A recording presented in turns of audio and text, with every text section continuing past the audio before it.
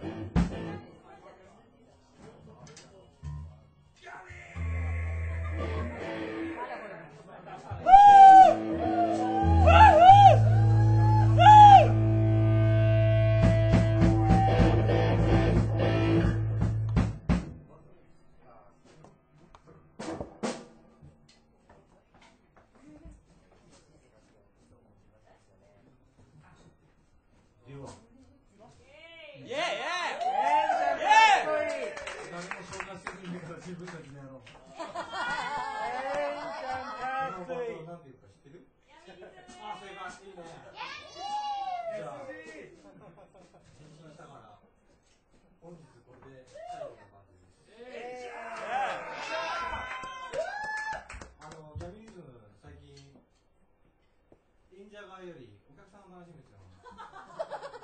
俺この間そう思ったもん。客席にいたいなと思ったんだよね。入れりゃね。いいでしょう。じゃあお願いします。ぜひ盛り上げてください。あれだよ。ジャニーズ時代思い出した俺。やっぱジャニーズだそれ。ほら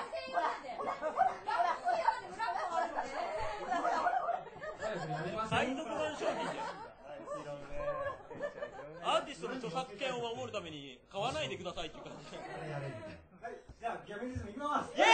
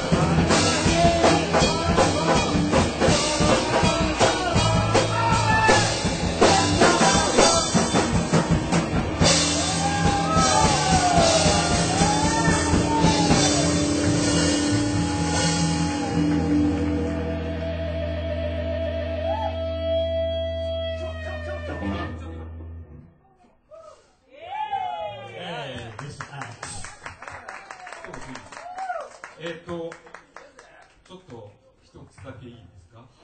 ですね、S 字兄さんこと杉崎さんの息子さんが来年の3月に大学を卒業しましてですね、4月から私の会社に入社することが決まってしまったんです。ということで、どんな手つかんだんですか。商品券あげればなんとかなるかな。いや、だから今日その代わりに1曲歌わせてもらうっていうね、そういうあれで一緒に。ほとんど人質ですよね。人質ですね。何かあったらね、すぐ連絡します。保護者よろしくお願いします。ありがとうございます。お父さんどうもありがとう。これで私もね、あとは自分のことだけしっかりせえればね、それが一番問題ですけど。はい。じゃあうちもコネ入社。コネ入社って。これじゃねえわ。ちなみにももにはもう先輩ですから。大先輩ですから。お願いします。どうぞよろしくどうぞお願いいたします。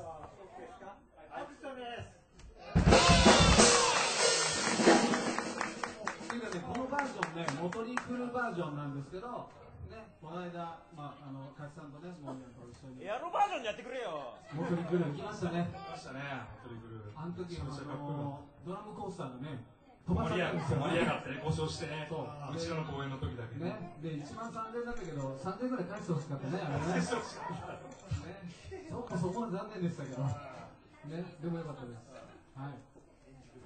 やりましたね。そんな山々話。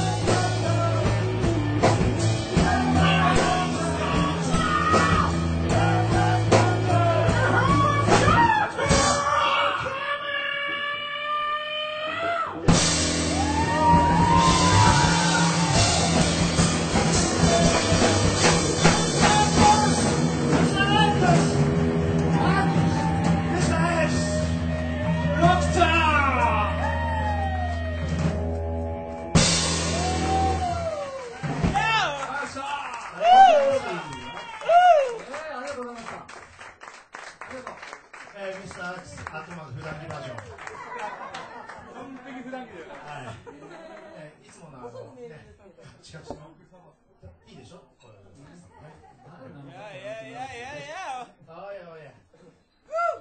じゃあ改めましてガミリズムです。今日は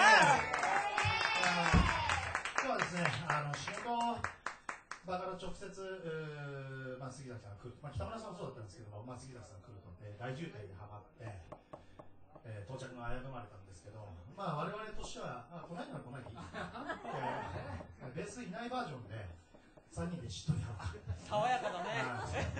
そんなこともちょっと考えてたんですけど、間に合っちゃいました。なのでいつも通りお送りいたします。よろしくお願いします。やっぱそれが一番いい。次ひょっとしてこれか。次ね、ちょっと新曲ね、なんですけど、なかなかこれが覚えられないんだな。ちょっとね、大丈夫だと思う。大丈夫です。なんとか緊張してますけど、やりたいと思います。かっこいい曲なんですけどね、かっこよくできたら、拍手をお願いしたいと思います。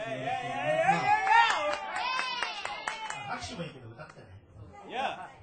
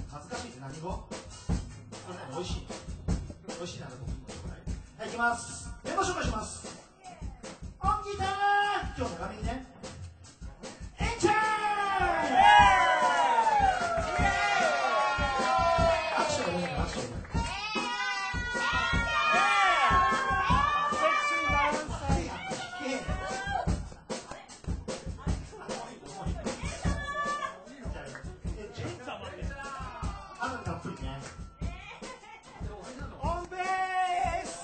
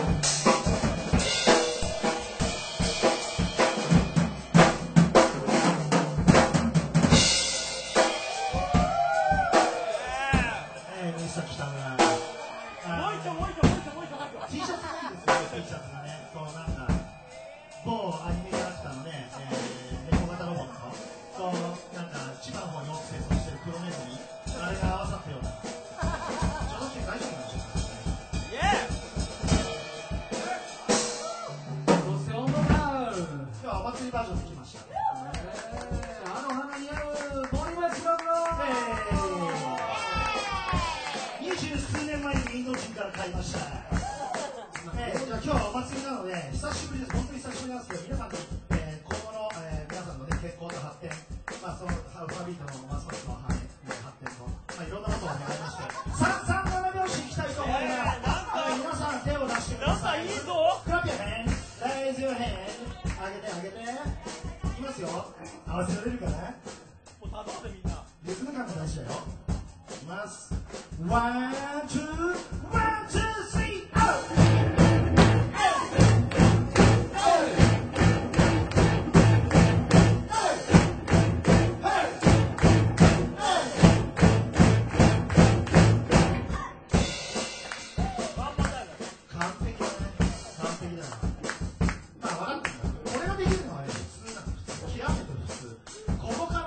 倍速モードいきたいと思います。ついてくれるかな。ワン、ツー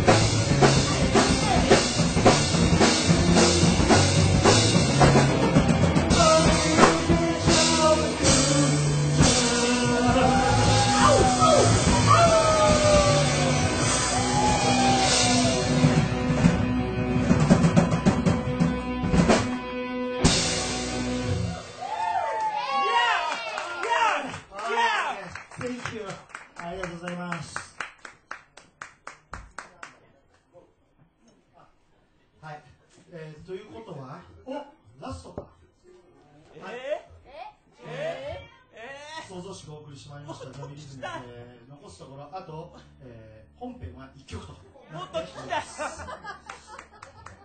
もっと聞きたいただこの1曲がないあ、じゃあゴールデンスランバーだな多分夏バテしてるかい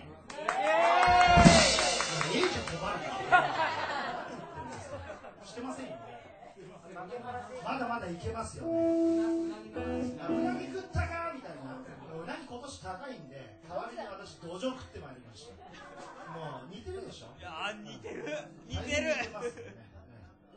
ちょっと小骨が触りますねうまいもんですはい石田純一スケベジジイだよあ、でも裸足だよあ、本当だでもスーツじゃないけどねあ、本当だお祭りバージョンこんな感じでお送りしてまいりますはいそれではブーツじゃないって長いんでもういっちゃいたいと思います足取るの足取るの足誰取るのブーツじゃない足取る足ギャミで足だけ取ってどうするの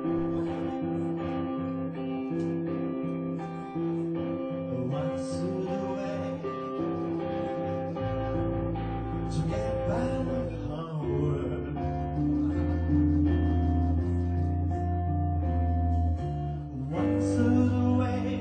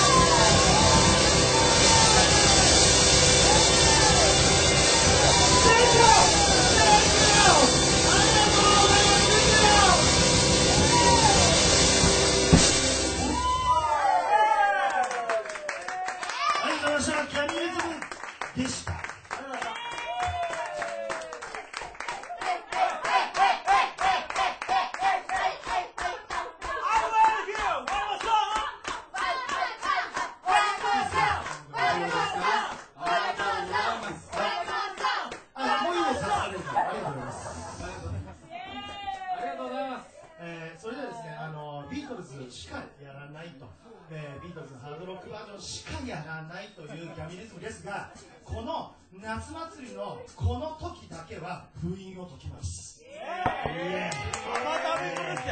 ビートルズの影響を受けたとどっかで読んだことがあります。エディ・コクランのですね、夏ですからサマータイムブルース、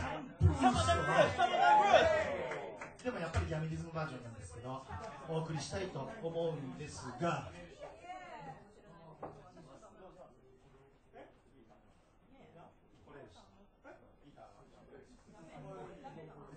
はい、兄貴がソロの時になりましたら、あちらこちらに出向きまして、ほら弾けと、ほら弾けと、ギター出しますので、その時の返事はですね、3つ用意してございます。どれでも好きなの選んでください。はいか、イエスか、喜んで。イエー喜んでイエー「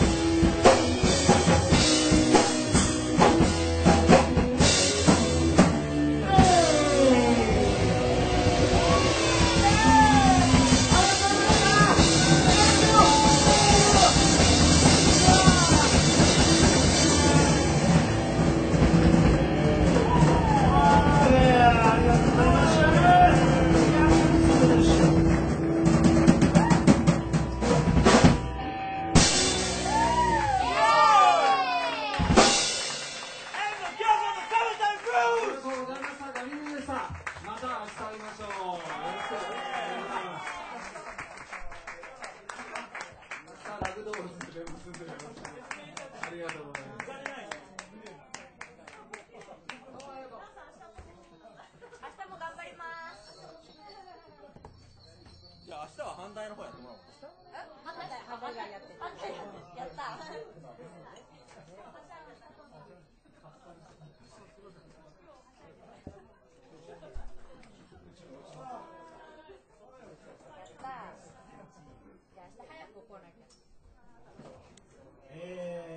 こんな格好で申し訳ないです。そんな格好はいい。では、1日目、最後はどちらがってわかりましたね。いや、水野のことですので、杉崎さん、何とかしてください。なんでハーフパンツ高井さん、ありがとうございました。高井さん、ありがとうございました。ありがとうございました。ギャラは杉崎さんに決めてください。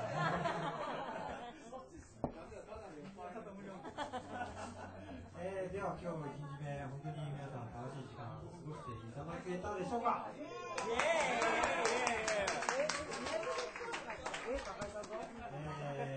では引き続き明日もこの後を持っていきたいと思いますので、また明日ご時間ご都合よろしかったらぜひスタービに来て担々麺食べながら明日も行くよ。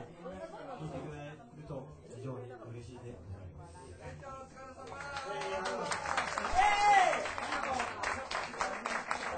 明日もね、はい、明日もいいバンド、いいユニットで、お父さんの中にはちょっとね、今回ベリーダンスというのを用意したいので、お父さんから読んでいただけると女性陣がかもしれない。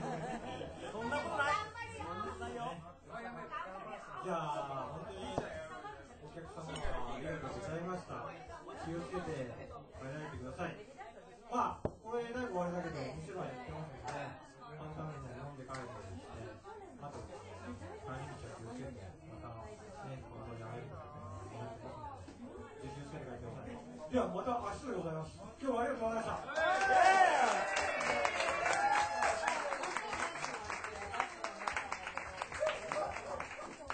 マスターありがとうございました。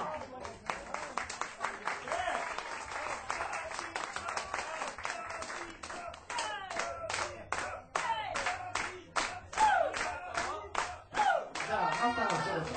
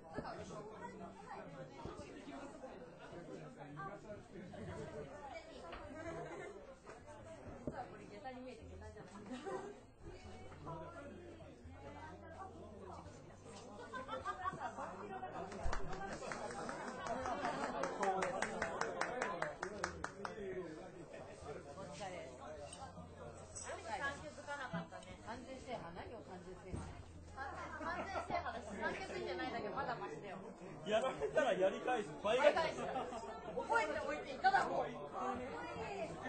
そんな T シャツいつだか貸した覚えがあるよ。そうね、着てたね。どっか誰かが着てたよ。遠藤着てた。それ倍返しどんどん早くですね。だね。